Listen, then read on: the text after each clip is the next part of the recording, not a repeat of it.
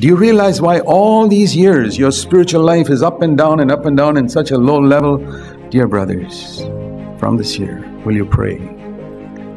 Lord, help me to keep my conscience clear always, immediately, at the earliest opportunity.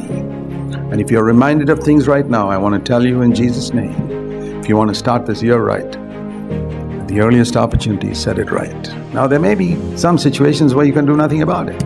Well, commit those to God.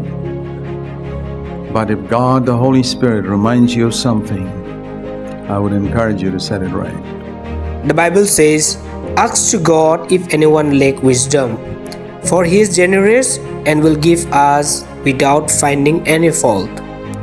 Wisdom is seeking the wills and help of God.